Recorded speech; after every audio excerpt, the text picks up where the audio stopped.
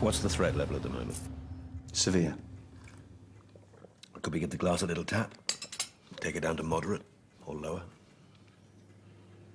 You want us to reduce the feel-bad factor?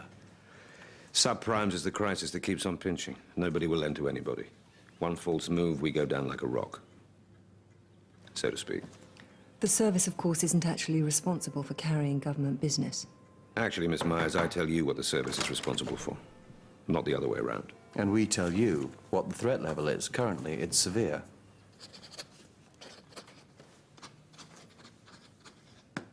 Thank you, Nigel.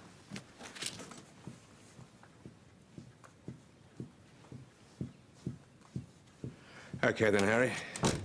Tell me all about the threat, then. We currently have an officer undercover in an active Al-Qaeda cell.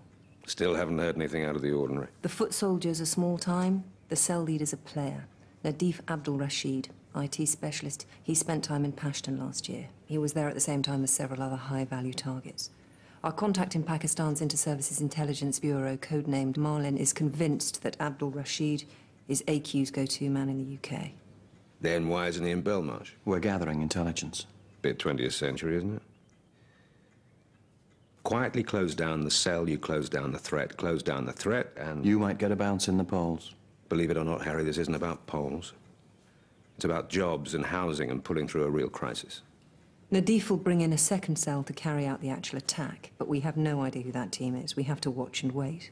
Arrest Nadif, and I'll arrange a mini weekend away break for him in Algeria. You cannot believe for a second I will allow you to do this. We're going to downgrade the threat level because the general public needs some good news. Then arrange a royal wedding. Harry.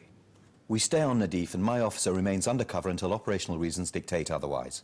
Or else get Nigel out there to take charge of national security. Come on, Ross. He always walks a little taller after a haircut.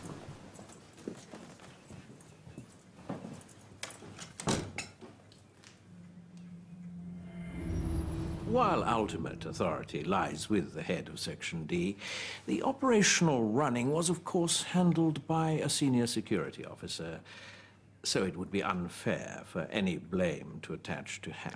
I think he's referring to me there, Home Secretary. I think he might be. Ross. No, really, Harry, it's fine. I was in charge of the operation. I don't have a problem with that. I don't expect gratitude, and I certainly couldn't care less about people's opinion of me. That is becoming increasingly apparent. So sack me. Get someone better to do the job. You can't. So please, let's stop wasting time trying to find scapegoats. Our enemy's smart. If this were easy, it could be dealt with by the number 10 press office, am I right?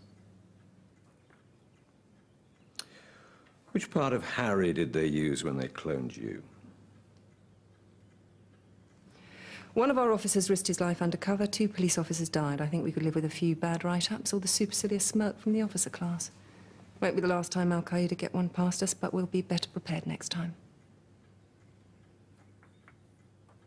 You were right and I was wrong about downgrading the threat level. Obviously, as a politician, I won't be getting up and announcing that at the dispatch box.